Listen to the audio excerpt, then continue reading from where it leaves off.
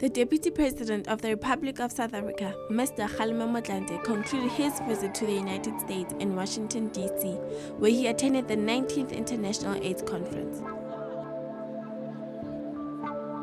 This will help in sharing the South African experience to the international community. The 19th International AIDS Conference is honored to welcome the Deputy President of the Republic of South Africa, His Excellency Kgalema Motlanthe.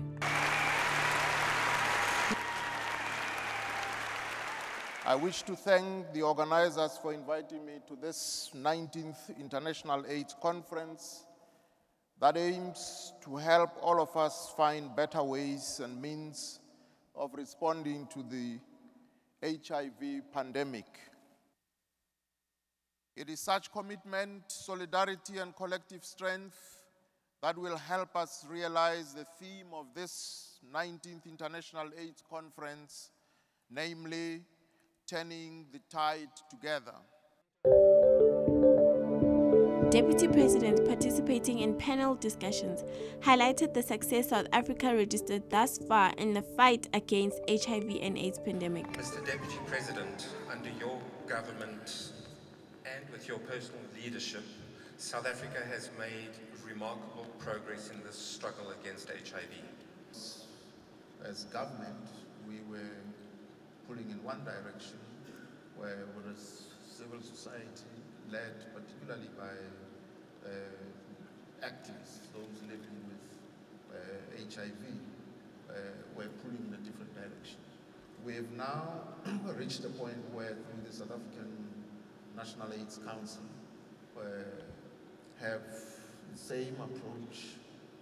We have government and about 19 different sectors of the South African society participating in SANEC, and we believe we've come to this AIDS 2012 with the understanding that we are about to turn the tide.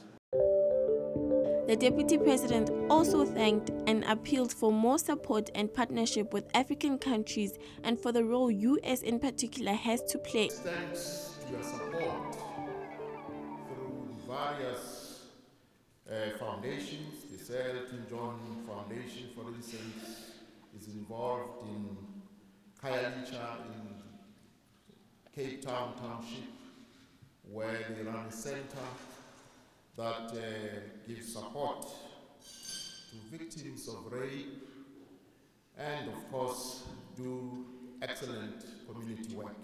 And it is also thanks to the Bill Gates Foundation, which lended material support to civil society organizations such as the TAC, because without such support, it would not have been easy and possible.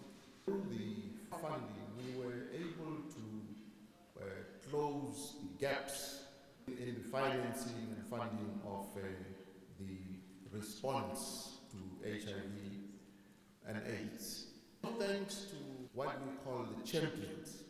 They go around where, to deal with the difficult task of convincing some of our most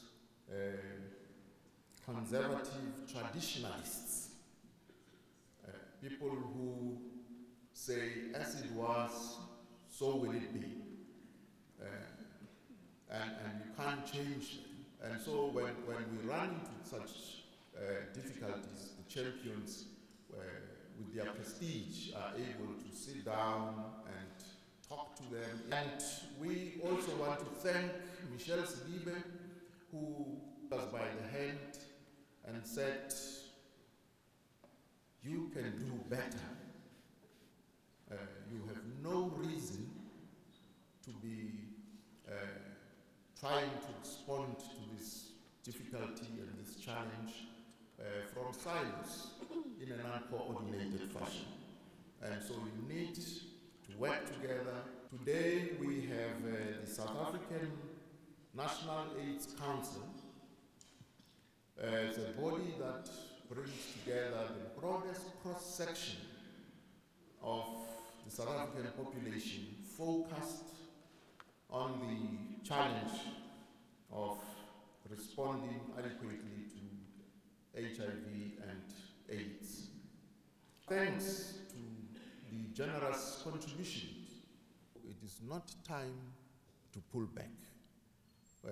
This is the time for America to step up to the plate very boldly and say that we will create a generation and world that will be free of HIV and AIDS.